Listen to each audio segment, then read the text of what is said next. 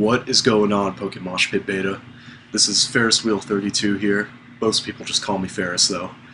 Uh, this is the first time I've been uploading on this channel, so I'm pretty excited about it. I hope you are too. I've been uploading competitive Wi-Fi matches since the late 1700s, and I enjoy being a professional amusement park attraction in my free time. But enough about me, let's get into the battle. This was against iLeBronz, and if I'm not mistaken, I think he uploads a bit on this channel as well. But yeah, anyway, I have Gliscor here, set up my rocks, which is always, helpful. He brought a Sandstorm team, which actually helps me more than it hurts me in the long run. You'll see what I mean later. I bring in my Rotom because, yo dog, I heard you like Rotoms. So I put a Rotom into Rotom so you can Rotom while you Rotom. And he Thunderbolt or Hydro Pump me or something, I forget already. That's how bad I am at this game. I Will-O-Wisp him, which is fantastic because I like the residual damage. And I barely live, which is fantastic because that means I'm going to get a Pain Split off, bring him down to around half, and he's not going to be able to do much else except kill me this turn, so that's no good. Would have loved to keep Rotom, but fortunately I couldn't. So now goes Skiograph. I got the name from a random word generator. Skiograph is apparently a photo you take without using visible light, so that's cool. I bring in Gengar, hopefully to kill it or scare it off, and he brings in Jirachi. And Shadow Ball almost does half to it, so I'm thinking, might kill it within Power Fire, hopefully. I'm hoping it'll kill, please kill.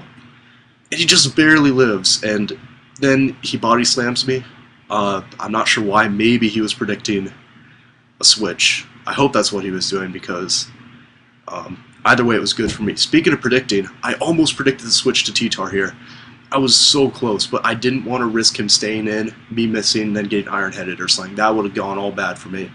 So I just go for the Shadow Ball, and this turn I decide to risk the Focus Blast as if it's any different, but fortunately I hit, fortunately it kills, and that's one massive threat out of the way for me, so that's really going to be helping out a lot.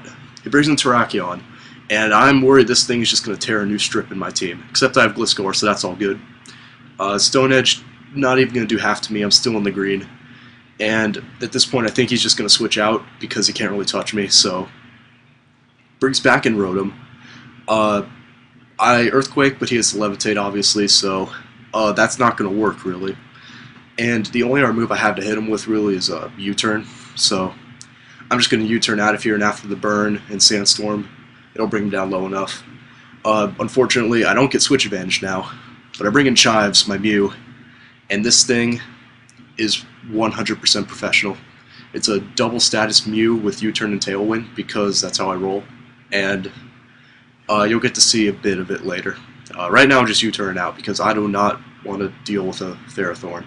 Bring in Lieutenant Stylen because I can take that Leech Seed, hopefully set up some Calm Minds, and do some damage to him. So that's what I'm trying to do now. Go for the Calm Mind here this turn, but he brings in the Jirachi, and I'm really afraid of him body slamming and paralyzing me because Magic Guard doesn't protect against the full paralysis anymore. So I knew that would screw me over big time if I let him do it. But he just Iron Heads me, so I might have been able to stay in, possibly break through the flinch, but either way, Gliscor takes like a man, and here I make a retarded move, and I U-turn out. What I should have done was just Earthquake and kill it, but I was thinking he might switch to Latios, predicting the Earthquake, so I could have U-turned out, get the switch advantage, and do super effective damage, but that doesn't happen. Now he gets a Wish Up, and the only move I have to hit him with is U-turn, but I decided to set up a Tailwind, instead, which actually kind of helps me out because he gets the paralysis from Body Slam. I sink the paralysis, but I'm still faster because of Tailwind. So I'm rocking it here with 290 HP.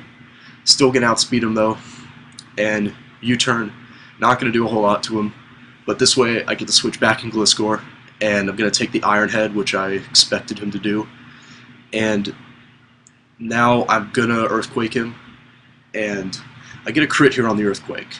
I really don't know if it mattered or not. It really depended on how bulky he was, but I don't know if it mattered really, but either way, it helped me out, and it kind of made up for me being retarded earlier. And now he brings in Latios, and thanks to Tailwind, I can outspeed him and you go for the U-turn. Does a lot to him though. Brings him, excuse me, brings him down below half. And he's just gonna surf my Mew now. I pretty much brought it in as death fodder because it's paralyzed, can't really do much, and Tailwind petered out there. He goes for a Draco Meter, which is fantastic because I now get a switch into Reuniclus, and I can hopefully set up some Calm Minds this time. You know, second time's the charm, I guess. And yeah, but then he has Terrakion, and I'm afraid of X-Scissor, so once again I'm going to set up one Calm Mind and then have to switch out the next turn. So that's great. Bring in Scizor to Shizwiz, about to whoop some ass. He Swords Dances in. I go for the Bullet Punch because that Terrakion was going to just lay me out if I didn't kill it right there. And if he switched, you know, at least I got rid of the boost that he had.